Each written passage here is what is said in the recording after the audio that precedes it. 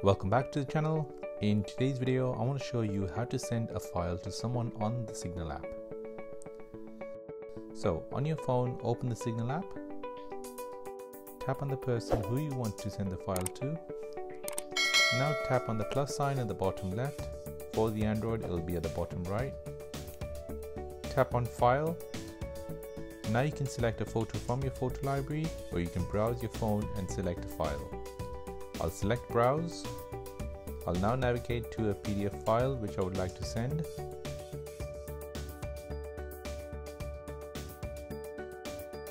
Tap on the file.